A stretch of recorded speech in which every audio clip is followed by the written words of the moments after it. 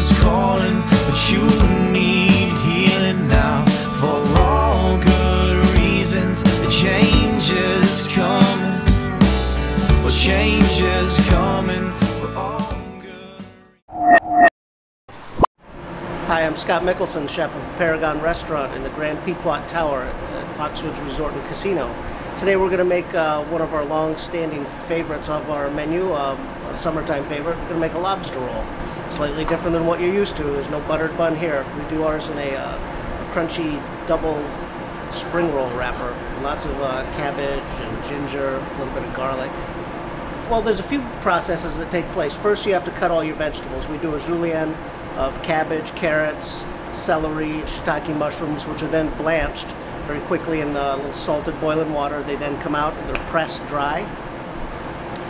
Once they are dry, you give them a little time to air dry as well. Once they're dry, you then stir fry them with a little bit of soybean oil, some ginger, a little bit of garlic. That gets a little flavor into them, obviously a little salt and pepper. Then that sets aside once again to cool.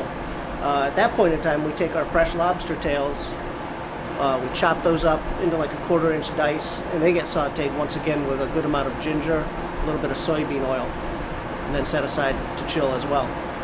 Then the whole process begins right there, where we take our spring roll wrappers, lay them out, and then we take an equal portion of the vegetable mix and the lobster mix and combine it into the roll. And then we seal the outside with a little flour water, kind of like a paste, and then you roll it on up. And the item is deep fried. Okay, then we just take our roll, right into a 350-degree fryer. And it comes out and we slice it and serve it with a lemongrass Thai dip. It's very nice, lots of lime, a little chili background. And there you have it.